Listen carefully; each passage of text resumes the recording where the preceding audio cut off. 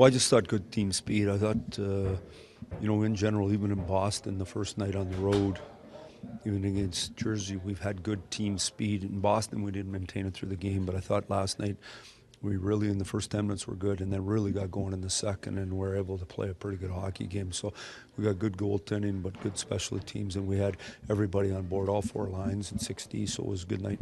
With or without Matthews, you get a goal from you, but how important is that depth?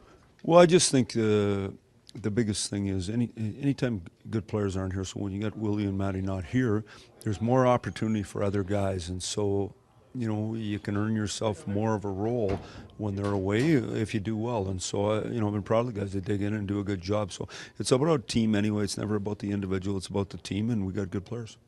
I think Garrett, any lineup changes tonight? No, I mean, a good opportunity for Sparky. We got to play well in front of him. He's in the process of trying to earn his confidence in the National Hockey League. As we can see, it's much different than the American League, but it's a great opportunity for him. He's worked hard, and so it'll show tonight.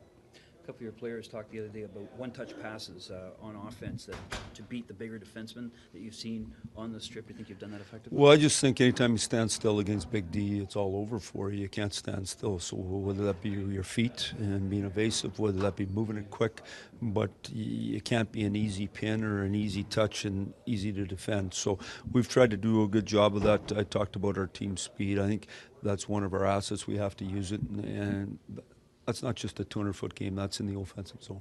You project Austin to be in a full practice next week? Yeah, this is game day. I don't like to talk about those guys that much, to be honest with you, but we'll see when we get back where he's at. We're going to practice. We've got a travel day tomorrow. We're going to practice on Sunday, try to get our legs before the next game, and we'll see where he's at and what the trainers say.